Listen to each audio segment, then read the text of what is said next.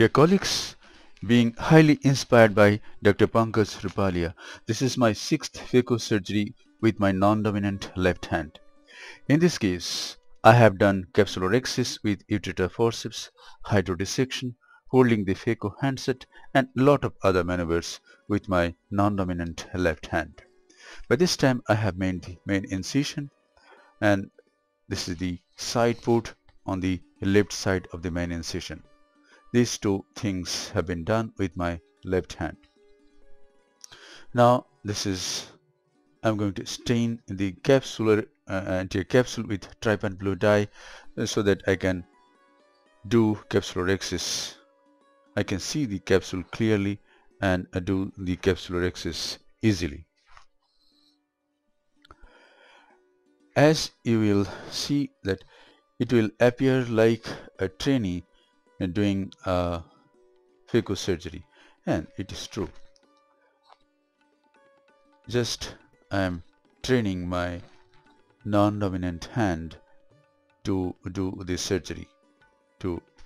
As when I was in Shankar Netralaya, Chennai, our teachers told me that you must hold the lens with your left hand.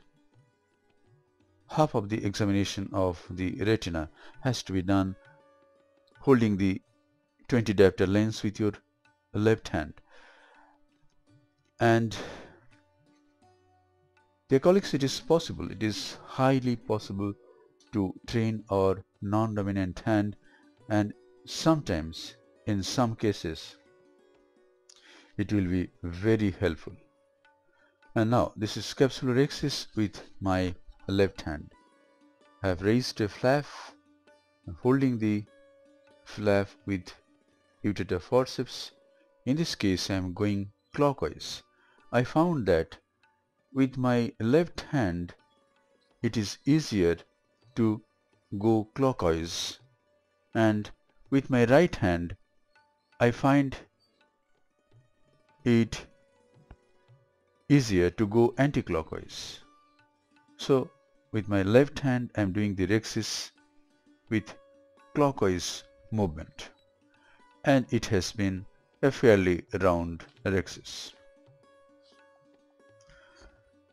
Now hydrodissection. Hydrodissection is a little bit tricky with my left hand, but still I'm doing it gently, cautiously. Whenever we train our muscles to do something, initially we fumble, we do it consciously, and after some time we can do it unconsciously. That is called unconscious competence. And to go to that level I will take a lot of time, but it is possible.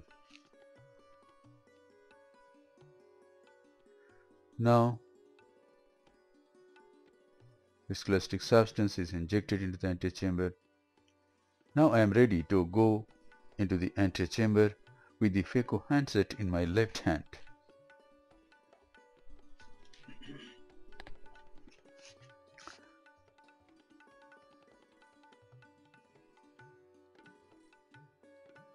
The incision has been posterior limbal. I go with bevel down.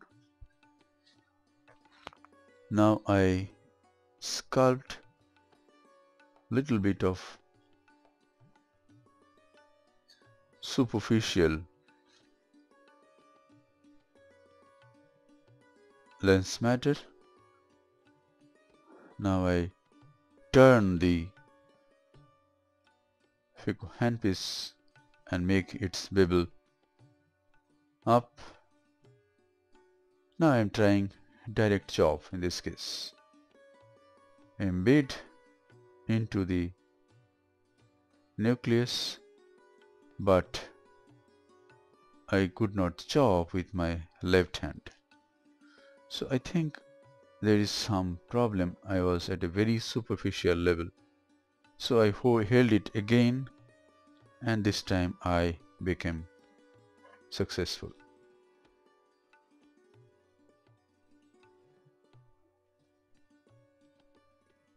The small nuclear fragment that became free was emulsified and taken out.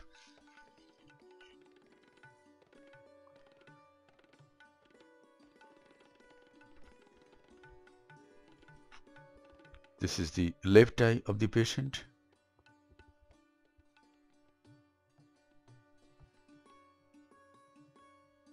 My very good friend Dr. Pankaj Rupalia, who is a consultant for the last 2 decades in Rotary Narayan Netralaya,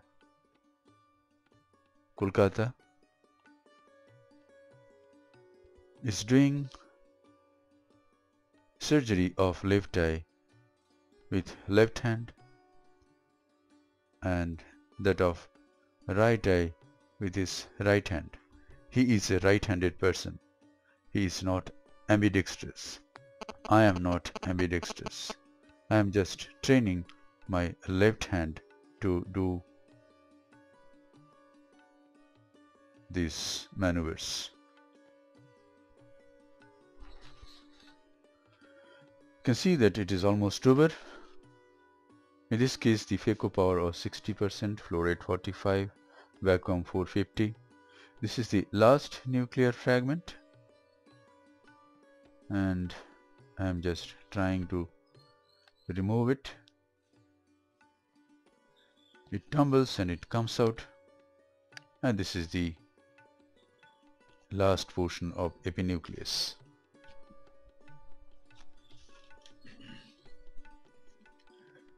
Yes, I have taken longer time than my right hand, but I have kept my senses awake not to cause any harm to the patient. The viscoelastic substance is injected into the antechamber and cortical cleanup is done using bimanual.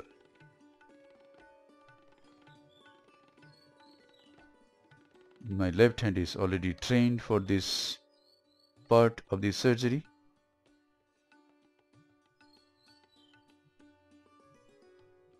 So this is not difficult.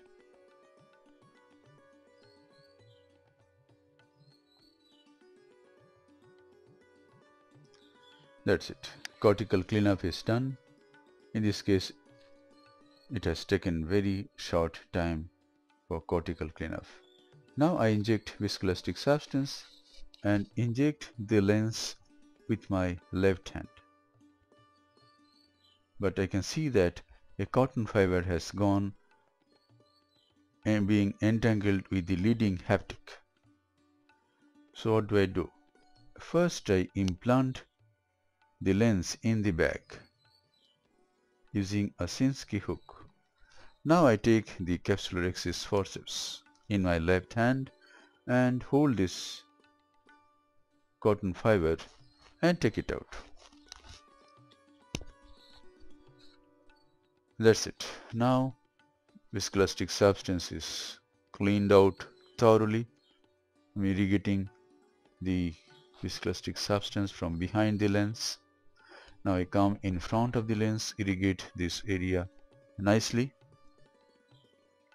Now I take bimanual irrigation, aspiration probes and aspirate the viscoelastic substance, HPMC in this case, nicely. I do this part of the surgery very religiously so that patient doesn't get any rise of intraocular pressure because of the remaining viscoelastic substance. This is the last final wash.